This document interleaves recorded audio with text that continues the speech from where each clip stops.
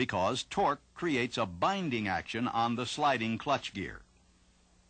A short delay is needed to allow the ring gear to slow down and match the speed of the wheels. If the accelerator is depressed too soon, engagement will not take place, and a loud grinding noise will be heard.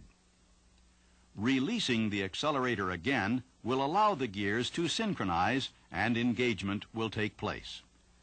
The ring gear must slow down by 1/3 to match wheel speed before the sliding clutch gear can engage the high-speed clutch plate. When performing an axle-only upshift in the lower transmission gears, the time required for the ring gear to slow down and match wheel speed is very short.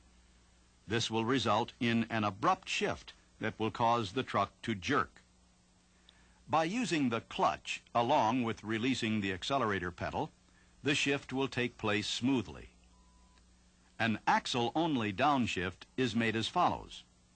When the shift is needed, push the axle shift button down and release the accelerator. Accelerate quickly to increase engine and ring gear speed for synchronization, and the axle will shift. Remember, a shift from high to low range requires that the ring gear speed up to 1/3 more than wheel speed. An Eaton 2-speed axle should never be shifted on a downgrade. The reason will be apparent if you think a moment about what is happening when you shift. To downshift the axle from high to low range, either the ring gear has to speed up by 1/3, or the wheels have to slow down by 1/3 to allow synchronization. When you are on a downgrade, the wheels will not slow down, but will tend to speed up. As a result, the ring gear must be accelerated to synchronize speeds. But you are limited in doing so by your engine-governed speed, and may not be able to reach synchronization to allow the shift to take place. If the shift is not completed, the axle will be in neither high nor low range, and all driveline retardation will be lost. An axle downshift with a transmission upshift is also called a split upshift. The shift is made as follows. When the shift is needed, depress the clutch and move the gear shift lever to the next gear. Keep the clutch down and push the axle shift button down. Release the clutch, press the accelerator, and the axle will shift. Remember that when split shifting, the button stays up in high range until after any transmission lever movement. When the gear shift lever moves through neutral, the axle must be in high range, or button up. If the axle is downshifted too soon, the sliding clutch gear will not synchronize, and a loud grinding noise will be heard. If this happens, release the clutch pedal and accelerate the engine to allow the sliding clutch gear to synchronize. An axle upshift with a transmission downshift is also called a split downshift, and is made as follows. When the shift is needed, pull the axle shift button up and depress the clutch. Shift the transmission and release the clutch pedal. The axle will shift. Note here again that the axle was in high range as the transmission passed through neutral. Before we leave our discussion of driving technique with Eaton 2-speed axles, let's review 3 very important ideas. If you remember these things, applying what you have learned here today will be easy. First, remember that when you make an axle shift, you must break torque to allow the axle to shift. This is done by releasing the accelerator.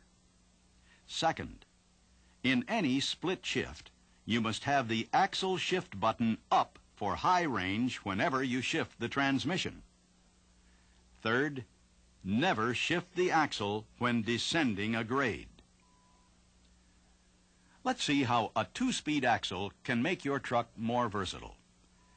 When you are running empty or with a very light load, split shifting is not necessary. It might actually waste fuel to rev the engine through all the gear ranges. The split shifting technique should be used only when it is necessary for gradability or economy. An Eaton 2-speed axle can be used as a ratio extender when split shifting is not necessary. To use the 2-speed axle as a ratio extender on the low end, just shift the axle into low range to start out and shift to high when the extra torque is no longer needed.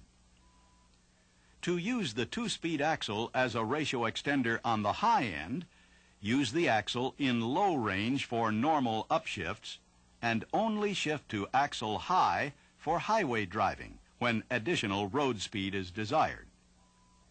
Now that you know how to drive a truck with a 2-speed axle, let's put that information to use and look at some special situations that you may encounter on the road ahead. A conventional pattern would be to split shift in the following sequence: first gear low, first gear high, second gear low, second gear high, and so on. Some 5-speed transmissions have what is called a short fourth gear. In this situation, there is more gear reduction in 5th gear low range than there is in 4th gear high range. If a conventional split shift pattern is used, going from 4th high to 5th low would actually be a downshift. To use all 10 possible speeds with a short fourth, shift the transmission normally until 4th low. From 4th low, shift the transmission to 5th low, then to 4th high, and finally to 5th high. If you are using a 5-speed transmission that produces what is known as a soft 4th gear, remember that there is little or no difference in gear ratio between 4th high and 5th low. When you shift the transmission to 4th low, the next shift can be either to 4th high or 5th low. In either case, the final shift will be to 5th high.